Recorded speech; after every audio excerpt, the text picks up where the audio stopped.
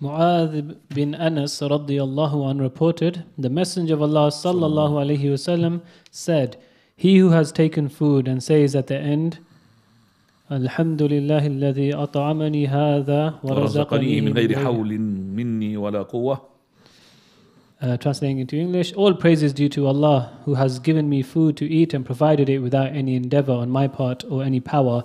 All his past sins will be forgiven.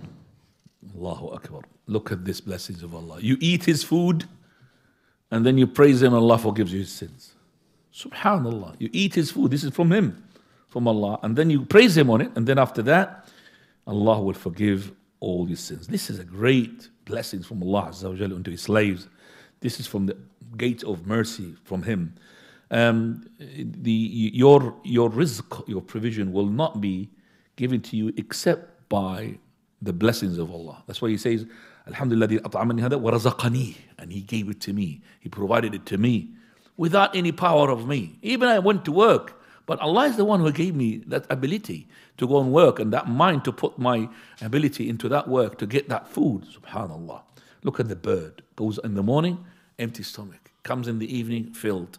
And he gives even to his chicks, to his babies.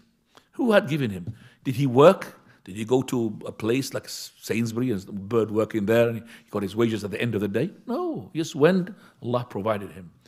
Alhamdulillah, الذي أطعمني هذا ورزقنيه من غير حول مني ولا قوة.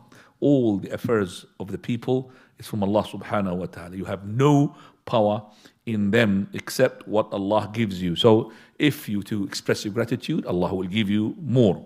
And this gives us as well a glad tidings for the people of Iman, that if you are to be grateful to Allah, then Allah will forgive your sins. وَلَئِن شَكَرْتُمْ لَأَزِيدَنَّكُمْ. If you just thank Allah, Allah give you more.